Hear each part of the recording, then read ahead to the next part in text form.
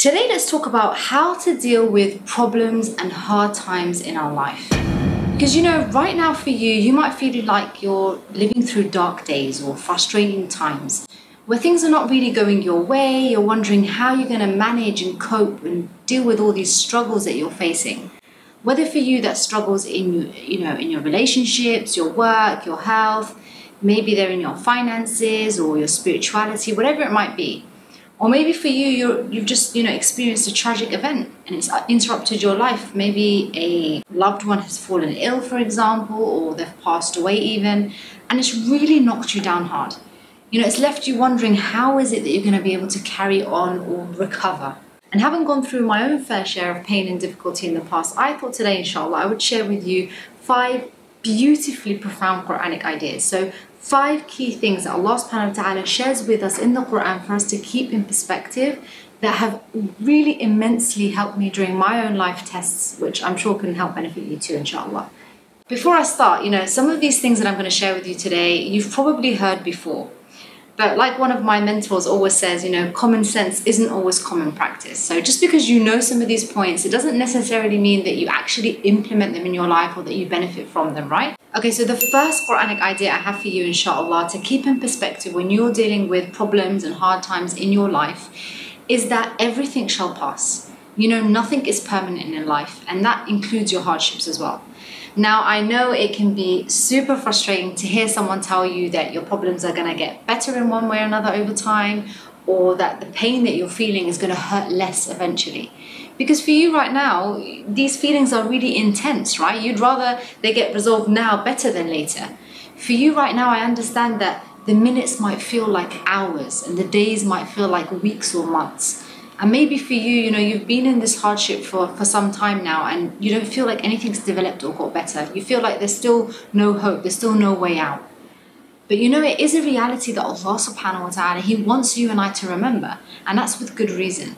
And again, like I said, the way that Allah subhanahu wa ta'ala, He presents this reminder for us in the Quran is so beautifully profound that I think that in and of itself can really help towards healing our hearts, inshallah. Now, as you know, Allah subhanahu wa ta'ala, He advises us in the Quran to do frequent tasbih of Him, right? So to constantly remember Him. Interestingly, if you look at many of those ayat, you'll find Allah subhanahu wa ta'ala actually advises us to engage in dhikr at a specific time of the day. And that's just before the sun rises and just before the sun sets. So you have examples in the Quran where Allah says, بُكْرَةً وَأَسِيلًا حِينَ تَمْسُونَ وَحِينَ تَسْبَحُونَ وَقَبْلَ طُلُوعِ الشَّمْسِ وَقَبْلَ الْغُرُورِ, etc. But why is it that Allah subhanahu wa ta'ala, He's drawing our attention to these specific times to engage in dhikr? Well, dawn and dusk are the time where the 2 greatest things are in the sky, right? So you have the sun and the moon, and they are entering and exiting. So they are the physical manifestation of the change in day and night, right? And by focusing on these times, we're reminded about the sun and the moon's temporary nature, how they're constantly taking one over the other. And with the sun and moon, Allah subhanahu wa ta'ala, He's actually calling on the imagery of light and dark. And as you know, in any civilization or culture, lightness and darkness is kind of metaphorically associated with certain things. So lightness, for example, is generally associated with happiness or clarity and hope and blessing, right? And typically the opposite, what's associated with darkness is things like despair or sadness or fear and confusion, for example. And so through these verses, we're reminded of the transient nature of all the things that are good and bad in life as well. So, our joyful experiences as well as our hardships and tough times, how they are temporary. They come and go just like the moon comes and goes with its lightness and darkness. And at the heart of tasbih is saying subhanallah, right? So declaring the perfection of Allah subhanahu wa ta'ala. And interestingly, the word subhanallah, that Allah subhanahu wa ta'ala many times in the Quran, He encourages us to mention and to do so at these specific times. It comes from the word sabaha, which means something that floats. And it's something that stays the same permanently. It doesn't go down. So it stays where it's meant to be perfectly. So in saying subhanallah, in confessing Allah's perfection and His permanence, this form of tasbih, it reminds us that despite all the changes in our life, whether that's the night and the day, the good times and the tough times, they all constantly come and go while Allah subhanahu wa ta'ala, He's the only constant and perfect source of comfort and help and guidance and peace for us, subhanAllah. These verses are a comfort for those of us who are going through tough times, right? It reminds us that just like we have that certainty that when we stand there and we witness the sunrise and the sunset, we're going to witness and experience light and darkness, right? Allah subhanahu wa ta'ala, when we see this for ourselves, it reminds us that surely Allah subhanahu wa ta'ala, He's going to help, allow us to experience moments of light as well as moments of darkness in our personal life too, because neither of them are ever going to last. This is just sunnat al-hayat. And we should also have that certainty that, just like Allah subhanahu wa ta'ala, He makes it so that when the sun rises, there is no place that isn't lit by the sun. That subhanAllah, in our own lives, there is no problem, no hardship or challenge or difficulty in your life that is beyond the help and deliverance of Allah subhanahu wa ta'ala. If Allah subhanahu wa ta'ala, He can light up every corner of the earth, then surely He's able to light up any area of, our hearts or our lives. And remember, when we declare, subhanAllah, Allah's perfection and His permanence, you're actually declaring His presence in your life, His love for you, His assistance, His blessings, etc., that they never left you and they never will. They're there just the same, regardless of whether you're going through a light period or a dark period in your life right now. Now, in order to really internalize this belief, to make it like a consistent reminder in your daily life in a practical sense, because like we said, common knowledge is not always common practice, I personally suggest that you actually start building a habit of physically looking out of the window every morning and evening, spending that, 5-10 minutes, watching that sunrise and watching that sunset, witnessing for yourself this kind of interchange of lightness and darkness. And in those few moments, why not engage in tasbih of Allah? Say subhanallah as He advises in the Quran. And that will remind you of all the lessons that are metaphorically deduced from that wonder. And I promise you, the way that you look at the sunrise and the sunset and the way that you engage in that dhikr, saying subhanallah, it will never be the same again. Now, many people, they believe that that's a reality, that our troubles in life they're just temporary. And they even try to always constantly remind themselves of that. But still, some people might wonder, why does it have to be that way anyway? Why do we have to endure these hardships in our life in the first place? And that's where I want to talk, inshallah, about the second Quranic idea in helping you to better deal with the problems and hard times in your life. And that is to remember that there is meaning in it all. A lot of people, their frustrations and their pain from that struggles that they experience, it comes from actually not understanding why these calamities and these difficulties happen to them. They think, is it because I'm a bad person? Is it because Allah subhanahu wa ta'ala, He hates me, or now He wants to punish me? How can this be happening to me when I'm just trying to be a good person? I thought Allah subhanahu wa ta'ala, He was really loving, so why is He doing this to me? In Surah Al-Ankabut, Allah subhanahu wa ta'ala, He says, Alif Lam Mim. Did people imagine that they were just going to be left alone and say that they believe and they're not going to be put to a burning test?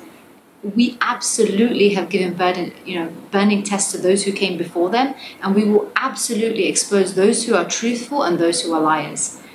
As Muslims, we know that we've been given a life for purpose, right? That there is this goal, there is this destination that we're supposed to seek. And essentially that purpose is for us to form a relationship with Allah subhanahu wa ta'ala, to become true slaves of His. And what we're actually working towards in our life is towards His company in a place of eternal happiness, in Jannah. Now, in order for us to achieve that, in order for us to prove ourselves somewhat worthy of that priceless, beautiful gift, we need to remind ourselves that our sincerity in our faith, our sincerity in that desire for that goal, it's naturally going to be tested.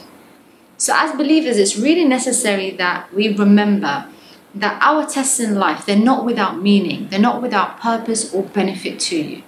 Whether your tests are meant as a form of purification for you, or as a form of gaining more reward to add to your scales in the hereafter in order to enter Jannah, or for you to, that desire for Allah subhanahu wa ta'ala to be made stronger in you, whatever reason it might be, in Allah subhanahu wa ta'ala's wisdom, for one way, in one way or another, we have to have this certainty that as a believer, they're actually facilitating for us, that achievement of that higher goal and purpose in our life.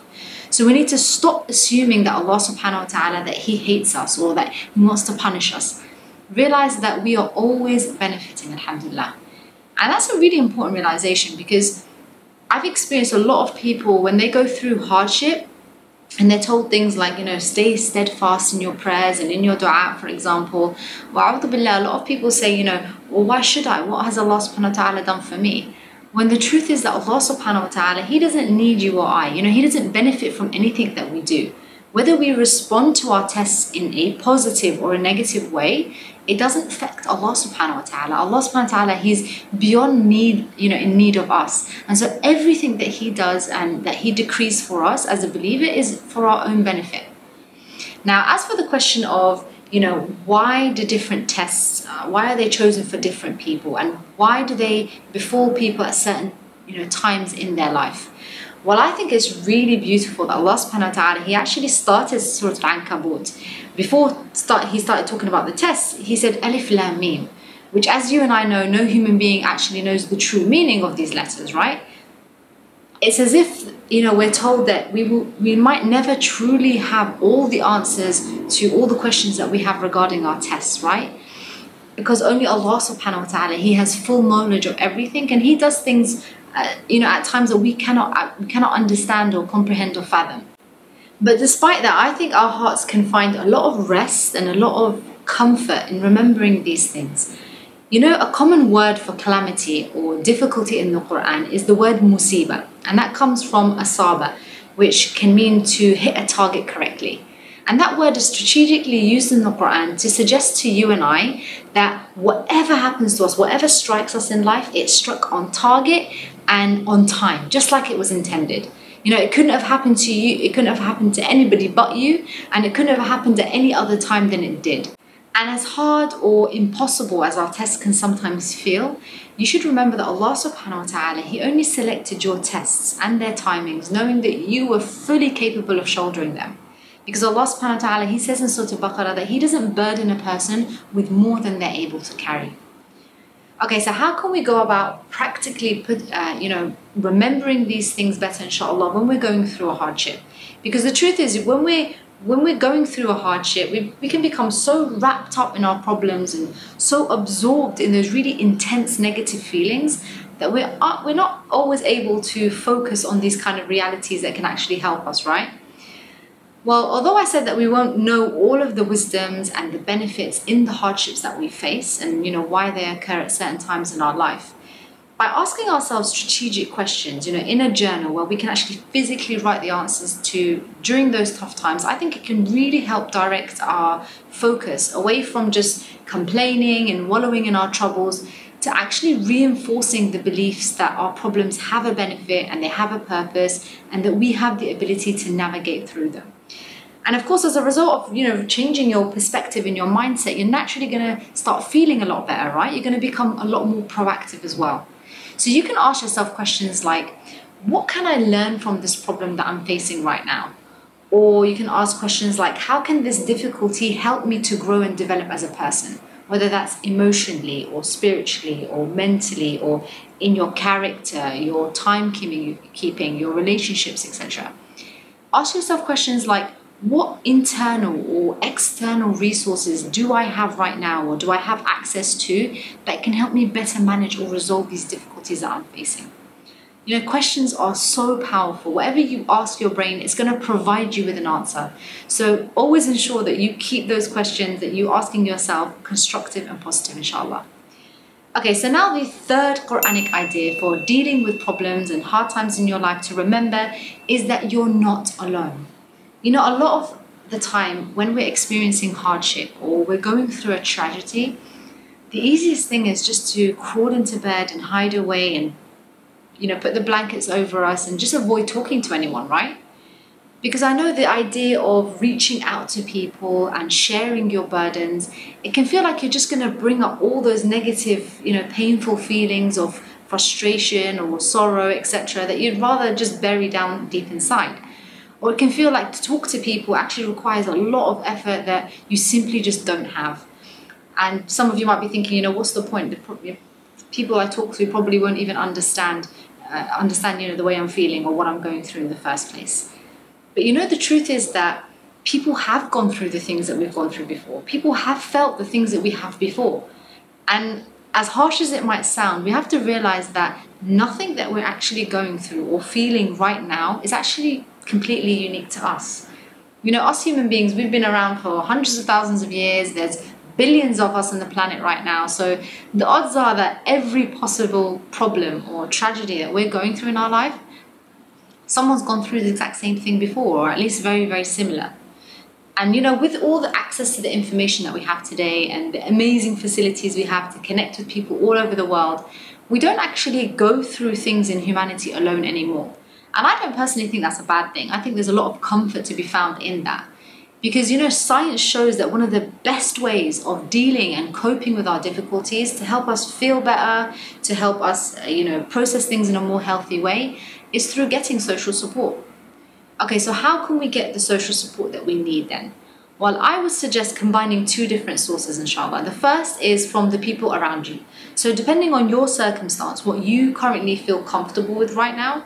So for you, I would, that might be a family member or a friend, or you might want to get a coach or a counselor, or you might want to attend some type of support group, whether that's online or offline. So whatever's comfortable for you. It's really important for us to take the first step and to actually connect with people.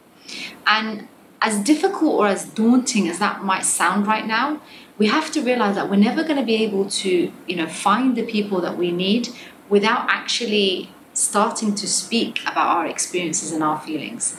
So I would suggest that you actually pause this video right now and that you actually make a list of 3 people that you could reach out to today, inshallah, to start that process. And then actually, at the same time, schedule in specific time that you're going to do that today.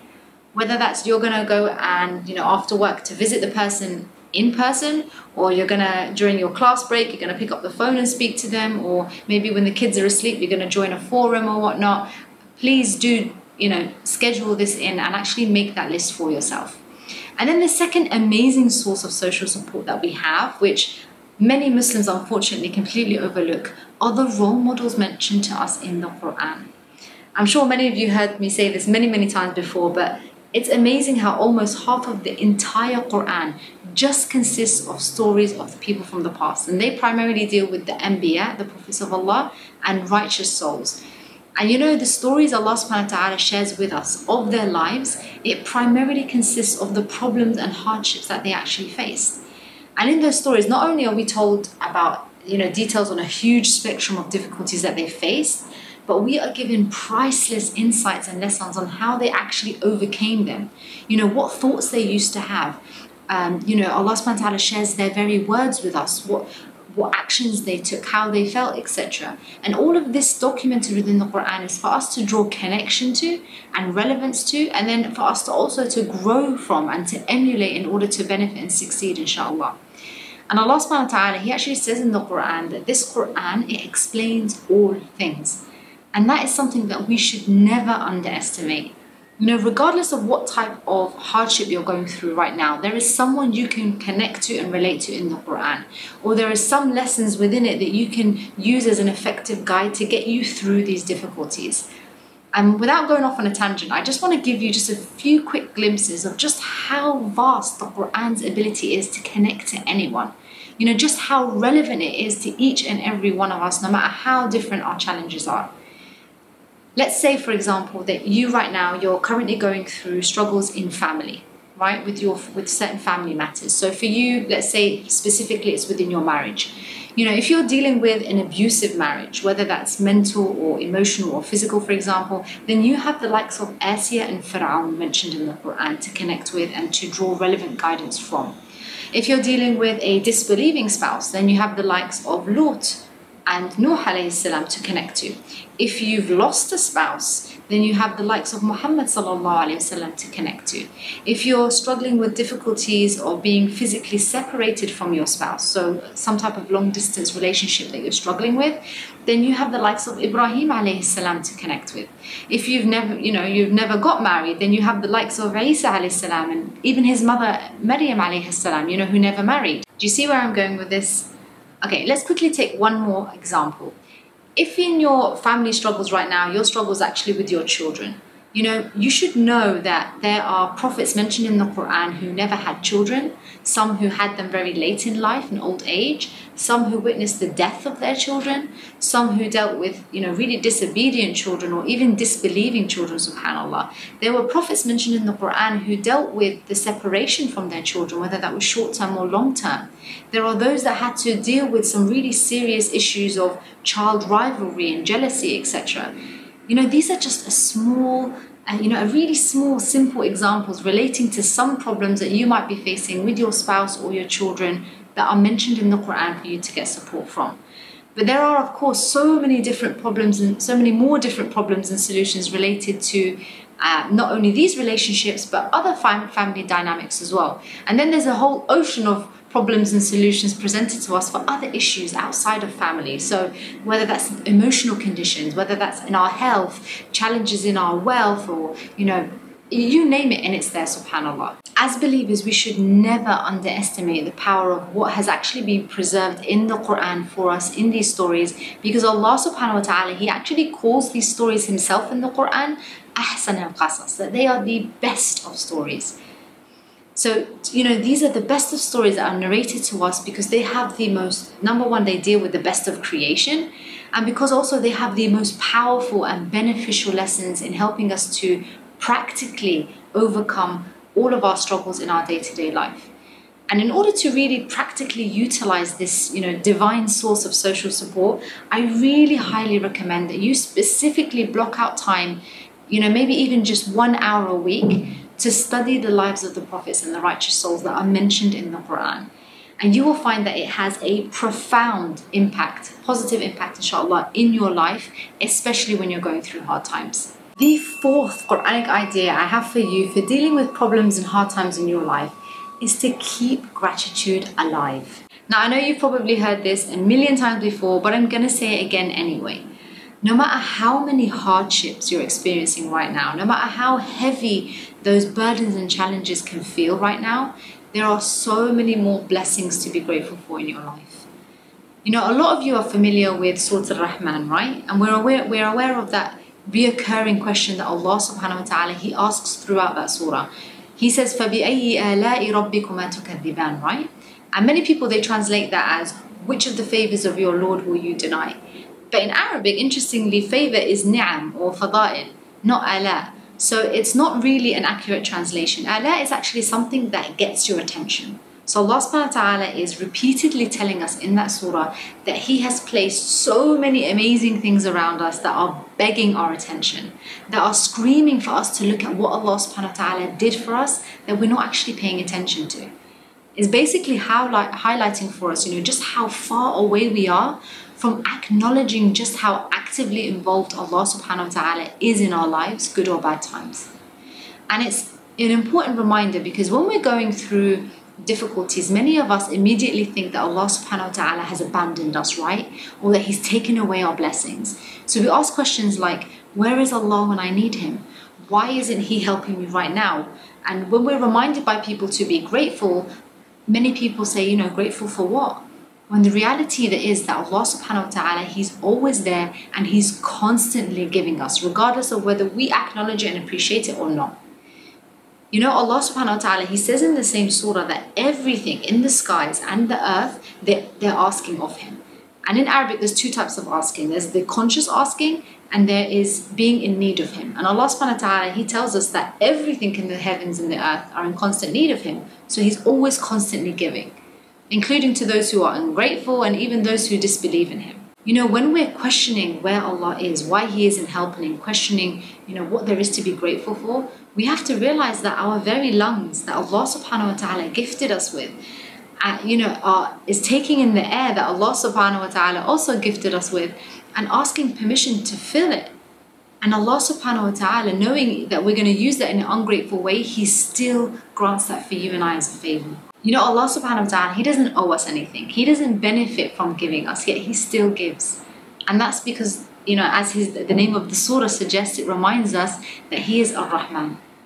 So there's always so much more to be grateful for when we're going through our hardships. Okay, so how can we practically go about starting to become more actively grateful in our life then? You know, especially since we said that during our times of struggle, when we're in that eye of the storm, all our thoughts and our efforts and our emotions, they're absorbed in that hardship. So it's very hard to refocus. Well, let me share something very profound with you from the life of Prophet Musa a.s. that's mentioned in the Quran. You know, when Musa, he left Egypt with Bani Israel, and Allah subhanahu wa ta'ala allowed them that miraculous escape through the Red Sea, and he drowned Fir'aun in the Red Sea with his army. Bani Israel, they found themselves facing a new challenge, right? They found themselves in the middle of the desert with no food, shelter, water, and Musa now needed to address his population on how to handle this crisis that they were facing. And what's amazing in this khutbah is that he didn't talk about patience. He actually said, make mention of Allah's favor on you now that He has rescued you from Fir'aun and his entire legacy. And Allah subhanahu wa ta'ala, He narrates to us that khutbah, and He tells us that Musa then starts to mention that how Allah subhanahu wa ta'ala saved them from being humiliated by Fir'aun and his people, how He saved them from the massacre that they used to do to their sons, allowing their women to live, etc. So Musa a.s. in these verses, in this khutbah that he's giving, he tells his people to be grateful for Allah subhanahu wa ta'ala's favors. But interestingly, they're not what we would normally classify as favors, right? Humiliation and massacre is not what we would think, like food and clothing and cars, for example. What he's actually telling his people is not to overlook how Allah subhanahu wa ta'ala rescued them from all their previous hardships. And from that, we actually learn that the first step in gratitude isn't necessarily to always straight away look at the good things that Allah subhanahu wa ta'ala is doing right now, which can be difficult, like we said, in a hardship. But the first step is actually being grateful to Allah subhanahu wa ta'ala by remembering the terrible things that have already happened, that Allah subhanahu wa ta'ala, He already saved you from. Musa is telling them that if Allah subhanahu wa ta'ala could save them from the clutches of the strongest dynasty in the world without even an army, that He can surely help them overcome what they're facing at that moment. So when you and I are going through hardship, and when we're overwhelmed by the stress and the pain of it all, we can start to develop our levels of gratitude by simply just starting to recall all the past hardships that Allah subhanahu wa ta'ala actually got us through. You can make a physical list of this on your journal. Keep one page of your journal specifically for, writing down every time that Allah subhanahu wa ta'ala has saved you from a test. He's allowed you to come out of the end of that dark tunnel.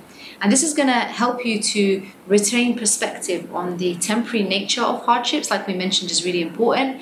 And it's also going to help you to maintain a lot of hope and confidence in Allah subhanahu wa ta'ala as well. Now, some people might be thinking, okay, well, I know it's good to be grateful for Allah subhanahu wa ta'ala has given me in the past and try to focus on the good that He's doing right now for me.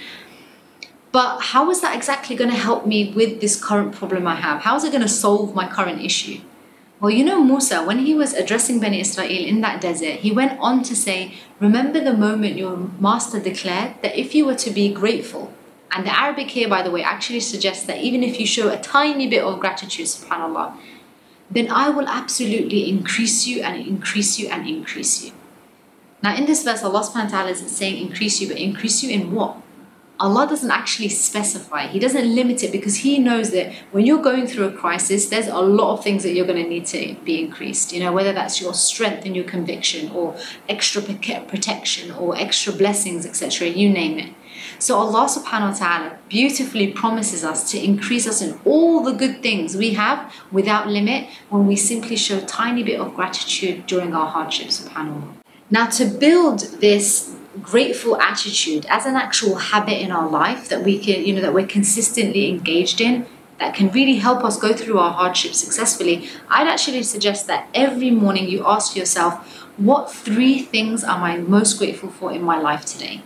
And really to help you develop that into a habit, I would say set some triggers up in your life. So maybe this question is something that you've written on a post-it note and you stick it up on your fridge or your mirror that you look at every day physically, or maybe you can write it down and set it as a background image on your phone or your laptop. And you can even try to set this up as a habit when you engage in your day-to-day activities as well. So maybe every time you get in the car, you start the habit before turning on the engine to ask yourself that question, so it becomes a trigger. Or maybe if you live in an apartment floor, you can apartment building, you can set the trigger for yourself that every time I enter the lifts I'm going to ask myself that question, for example, or that you're going to set that question as an alarm on your phone. So these are just ways to develop gratitude and to make it a habit through daily triggers. And that's really important, and I'll tell you why. Because you know, Shaitan, he made a promise that's recorded in the Quran for us. And what was that? That you will find them what? You will find most of them ungrateful. So his goal is actually to make us ungrateful. But how? By making us forget. And that is the only power that Shaitan has over us. وَمَا أَنْسَانِيهُ إِلَّا الشَّيْطَانُ أَنْ أَذْكُرَهُ. You know, Shaitan, he knows how powerful it is to be consistently grateful in your life. And so this is a consistent battle, a conscious battle that we have to engage in every single day, inshallah. And shukr and gratitude, by the way, isn't just this external act of, you know, on the tongue that we just say Alhamdulillah. This is something that really requires us to engage our hearts and our souls so that our tongues feel compelled to say it. So this is something that we have to work on, and only we ourselves know if we're truly genuine or not. The fifth and the last thing to keep in mind, inshallah, when you're going through difficulties and hardship is that small progress is still progress. You know, when we're going through tough times, we naturally want a way out. We want something to change, and when it doesn't, we feel stuck. We feel stuck in our sadness and depression, we feel stuck in our stress and frustration or that trauma, and we feel really powerless. And that feeling of being stuck is a source of pain in and of itself, subhanAllah, because we have a natural disposition, a fitrah, an inclination towards this desire to grow and develop.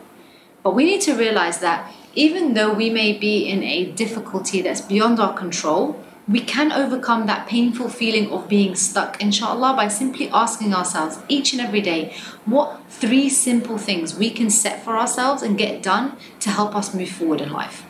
And you know, in setting those 3 small goals and in moving forward, you're going to feel far more connected with yourself again. It's going to help you to restart your engines to get you moving forward. And that exercise of taking these small, consistent actions is actually going to give you that sense of progress that you need. It's going to help you to feel a sense of achievement every day. And that's going to lead you to gaining more momentum, inshallah, as you're trying to find your feet. And as you start to implement this 3-day goal habit, you're naturally going to gain a lot more perspective in life, inshallah, and you're going to feel a lot more engaged in the life. Now, for you, those 3 things might be really, really simple because you might be in a really dark place right now. It might just be simply to get washed and dressed in the morning, or to read a few pages of a book, or take a walk, or maybe even just to smile at the next person you come across that day. And that's okay, you know, that's going to help you, inshallah. You know, small progress is still progress. And you know, you taking care of your body by having that shower, by the way, or nourishing it with good food, isn't without reward from Allah subhanahu wa ta'ala. You feeding that mind that you've been gifted with by reading those couple of pages isn't without reward. And that's the beauty of Islam, isn't it? That it's not all about the fancy big things, it's about, you know, quality over quantity. So the fact that you chose to smile at someone when your own heart is breaking inside, do you think that's not without reward? You know, in continuing to maintain faith and do good deeds, we benefit ourselves in terms of earning more reward with Allah subhanahu wa ta'ala too. You know, Allah subhanahu wa ta'ala, He actually says in Surah Ankabut, if we revisit that surah, and those who have faith and do good deeds, meaning even during their hardships, we will bury away their sins and compensate them with the best of what they used to do. So basically, if during your difficulties in life, you maintain faith and you do good deeds, not only does Allah subhanahu wa ta'ala say that He's going to erase all your sins, but He's actually going to take the very best deed that you've done in your entire life, which might only be one thing perhaps that you weren't even aware of, and He's going to actually reward your entire life according to that one deed. So for example, let's say you did one amazing prayer in your life and the rest were not that great. He's actually going to reward you as though you prayed all your prayers your entire life like you prayed that one, subhanAllah. So, you know, don't stop doing good. Starting with yourself and then with others as well, inshallah, because you can't serve from an empty cup, like they say. So 3 simple daily goals, inshallah. Okay, so whenever you're going through problems and hardships in your life, please always remember that they will pass, that there's meaning to it all, that you're never alone. Remember to keep gratitude alive, and that small progress is still progress, inshallah. Now, if you benefited from this video, then please do share it with all those that might benefit as well. And don't forget to subscribe to Quran Rehab and hit the bell icon as well so that you can be notified every time free training videos like this is released. And I hope, inshallah, that this video, as all my other videos as well, they help you to remember that when you truly transform your personal relationship with the Quran, then you can truly transform your entire life for the best, inshallah. And you can start living what I call a Quran lifestyle. Until next time, inshallah, take care. Assalamu alaikum wa rahmatullahi wa barakatuh.